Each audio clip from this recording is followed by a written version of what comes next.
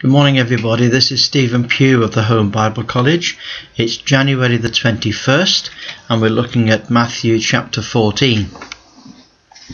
We have in this passage, in the second part of Matthew 14, we have three passages in which Christ does something which is very remarkable indeed. It is the centre of Christ's ministry, the pinnacle of Christ's ministry. The Lord Jesus departs in a ship to a desert place apart, and when the people had heard thereof, they followed him on foot out of the cities. And Jesus went forth and saw a great multitude, and was moved with compassion upon them, and he healed their sick. And when it was evening, his disciples came to him, saying, This is a desert place, the time is now past, send the multitude away, that they may go into the villages and buy victuals. But Jesus said unto them, They need not depart, give ye them to eat. And they say unto him, We have here 5 loaves and 2 fishes. And he said, Bring them hither to me. And he commanded the multitude to sit down on the grass, and took the 5 loaves and 2 fishes, and looking up to heaven, he blessed, and he brake, and he gave the loaves to his disciples, and the disciples to the multitude. And they did all eat, and were filled, and they took up of the fragments that remained 12 baskets full. And they that had eaten were about 5,000 men, beside women and children. So this is a tremendous miracle. These are 5,000 families. 5,000 families. Who knows how many people were there? Probably 20 to 25,000 people. And they're all fed with just 5 small barley loaves and 2 small fish. There's so much that can be said about this, but this miracle is outstanding. It is the one miracle that is the culmination of Christ's messianic signs. As a result of this miracle, the people want to make him king. But he refuses to be called king.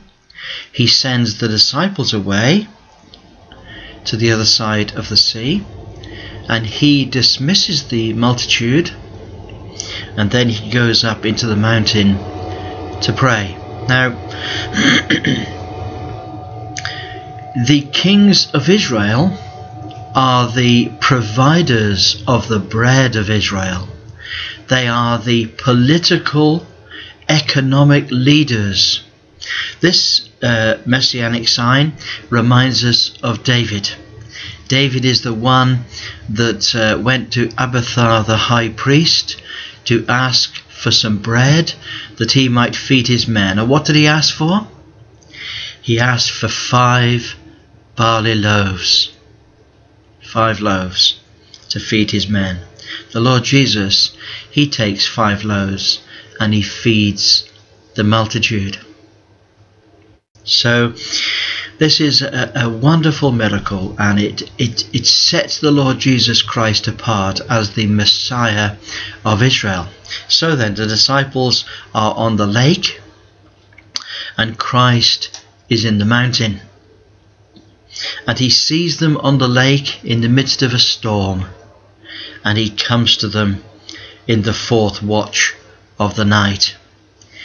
Now John takes up the same 2 miracles, and in John's Gospel he is explaining, by the use of the miracles that he uses, but the signs that he quotes, he's using this as a picture of the Lord Jesus in the present day. Because in the present day, Christ is absent from his people Israel. He's in the mountain with his Father, and they are on troubled waters. They're on Gentile waters, and the storm or the wind is against them. And he will come to them in the 4th watch of the night. He will come to them at the end of the night. And when he comes to them, first of all, they're troubled by his presence. And then secondly, that he says, be of good cheer. It is me. Do not be afraid.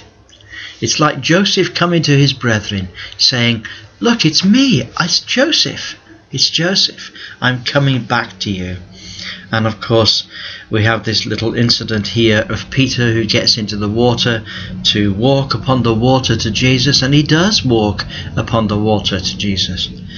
However, he sees the wind and he sees the waves and he begins to sink and he says, Lord, save me. And then the Lord gets into the boat and he says, O you of little faith, wherefore didst thou doubt? And when they were come into the ship, the wind ceased, and they that were in the ship came and they worshipped him, saying, of a truth, thou art the Son of God. This little expression, the Son of God, is used of all those people in the history of the world that are uniquely created by God. So it's used of angels. They are individually made by God. It's used of Christians who are individually saved by God.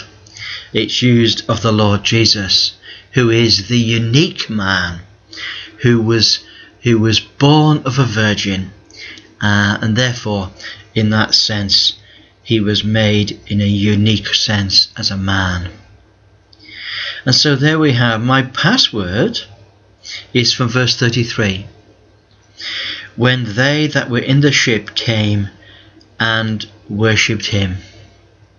They that were in the ship came and worshipped him. They certainly did. They bowed at his feet and they adored him and they worshipped him. God bless you. Look forward to speaking to you again tomorrow. Have a wonderful day. Bye for now.